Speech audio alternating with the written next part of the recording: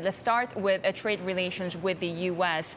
We do know that so far, until last year, 2017, the top exporter to Nigeria was still China. ECTR Go is the function for our Bloomberg subscribers, and they can see that imports from China top any other country for Nigeria. So what opportunities are there for U.S. businesses when they need to compete with the Chinese? So thank you for having me on the program. We've had historically a very good relationship with the U.S. and will continue to do so. We don't look at it as either China or the U.S. We had a very good meeting with President Trump. Our president had a very good meeting with President Trump. And also we met with U.S. businesses, many of whom are looking to invest in Nigeria, set up shop in Nigeria and produce in Nigeria. And we met with businesses in the agricultural sector as well. And we had very good meetings with them. And I suppose that you see a lot more happening between the U.S. and Nigeria going forward. So would that be the sector of more cooperation, agricultural products and Nigeria easing those barriers for U.S. agricultural goods? My understanding is that it's more, you're going to see more investment of U.S. companies. Some of them, yes, for instance, companies like Corteva that came out of Dow and DuPont that produce seeds and crop protection services. Companies like John Deere that produce tractors that want to come into Nigeria. And several other companies that are looking to do business in Nigeria would come to do more. And I think it will be a win-win partnership with the U.S. So, Mr. Minister, take us into what the investment situation is right now. If you talk about foreign direct investment into Nigeria, which are the largest countries that invest and at what level? Well, I think what you will find is that we're getting investment from several sources, certainly from China, like you said, in infrastructure. We have investment from the U.S. I mean, GE has been negotiating a concession to invest in the railway lines in Nigeria, as you are aware.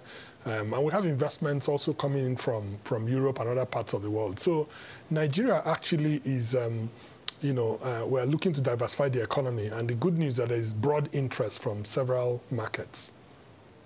I'm sure there's broad interest, but, and this I'm sure is part of your job, there are some people in the West who have some skepticism about investing in Nigeria. And it is things like security, frankly, and also corruption, things like that, whether investments will be protected and whether they can have a good business there and get the money out. It's obviously quite legitimate for people to be interested in getting their money out when they invest. Right from the top, if you look at the president's agenda and the agenda of the country, the top three priorities are the things you've mentioned, just continue to improve in security, to continue to fight corruption in every shape and form, and also to help to rebuild the economy and diversify the economy. And I think we've made progress and we'll continue to make progress. Obviously, it's a long-term effort, but I think if you look at our commitment to making it easier to do business in Nigeria, we've seen improvements in the World Bank ease of doing business rankings. Just yesterday, the Senate in Nigeria passed a bill on the Corporate Affairs Commission to make it easier to register and operate in Nigeria. So I think the momentum is in our favor. One thing that has changed with the Trump administration from the Obama administration is that there's been increased cooperation in security. We now know that the U.S. has been helping Nigeria fight terrorism by supplying military equipment. Is this another sector that business relations can actually prosper?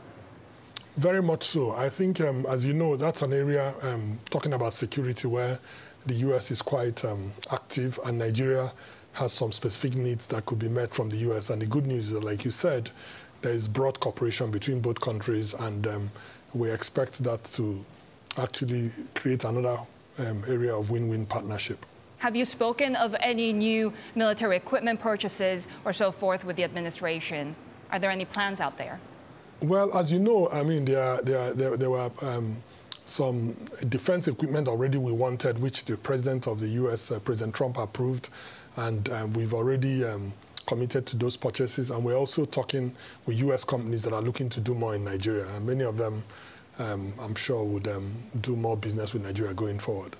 Mr. Minister, many people here, business people, look at Africa as a real opportunity. I mean, demographically, you have a growing middle class throughout the entire continent. It's very, very large, huge potential. To what extent can Nigeria look to African trade and African investment as opposed to from China or from the U.S. or from Europe? Well, like you said, Africa as a whole is looking to increase intra-Africa trade, and Nigeria certainly will be part of that. And I think there is increasing cooperation amongst African countries, and I think that's healthy. I always like to point out that it doesn't have to be a zero-sum game. This can be win-win with the rest of the world.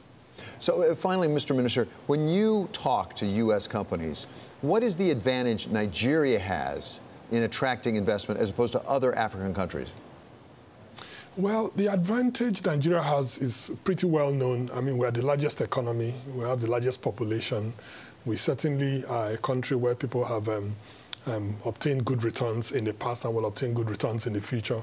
And we are also looking to diversify the economy in a way that opens up opportunities in infrastructure, in agriculture, in sort of digital economy, and so on and so forth. Let me say finally that we also signed a commercial investment dialogue with the U.S. government, which is primarily to create the enabling environment for U.S. businesses and Nigerian businesses to cooperate and work together for the mutual benefit of both countries and the global economy.